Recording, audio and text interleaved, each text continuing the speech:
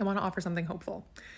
I see a lot of helplessness and lack of agency and fear, right? What are we going to do? Look what's happening to Palestinians. They're not listening to us. They don't care what we say. They don't care what we want. You have AI coming in, taking over jobs in the future. Everyone's like, what's going to happen when none of us have jobs? And we just see this totally dire future of everyone having to live in the streets and no one can afford food and inflation's out of control and it's all price gouging and these companies are making record profits. What we always forget is that we, the people, always are, when you look at us collectively, by far the most powerful agent in these systems. The system of capitalism, especially late stage capitalism, where we're at now, it's not as smart as it makes itself out to be, right? As the Elon Musks of the world and Jeff Bezos's try to make us think it is. It has a lot of hubris. It has a lot of audacity, a lot of confidence that is ultimately unfounded. Because what happens when all of these consumer product goods companies, for instance, are using AI to create all of their products and they no longer need employees? Who's buying the products? Who's buying them? With what money? Right? If we get to a point that these companies cannot make a profit because no one has money or jobs to buy the things that they're making, it all falls apart. This is why, right at the beginning of the pandemic, the government was like, oh shit, we gotta just give everyone money because people couldn't go to work and get paid.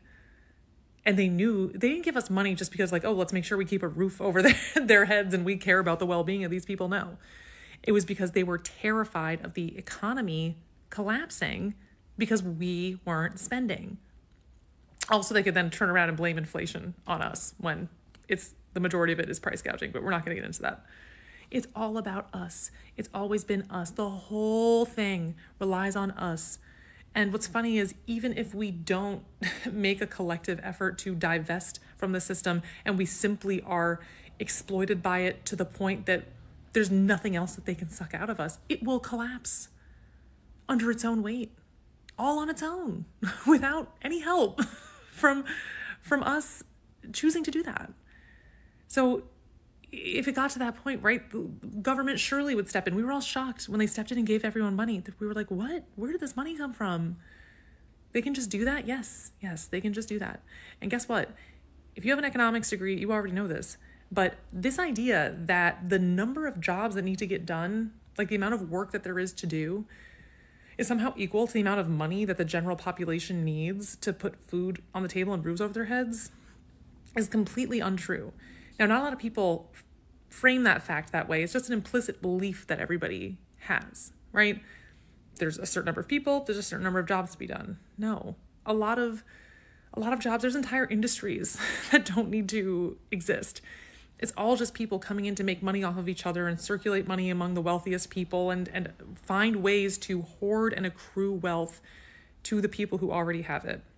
It's all just a big system, a big Ponzi scheme to do that. At a certain point, right, every Ponzi scheme falls apart. At a certain point, you have people at the bottom who are putting so much more in than they're getting out. It falls apart mathematically. So just keep in mind that we have all the power. And as we go into this holiday season, maybe it's good if we remind them sooner rather than later of just how much power we have. We do not need to buy as many of the things that we buy. And we can go local, we can create things for each other, we can do things for each other, get more involved in our communities, our buy nothing programs. I mean, there's a million different things that we can be doing. We do not have to keep living these individualistic, nuclearized, consumerist lives. One way or another, they're going to come to an end because fewer and fewer people can afford these things and these comforts on their own. But never forget, we have all the power. If the AI takes over all the jobs, who's buying the products?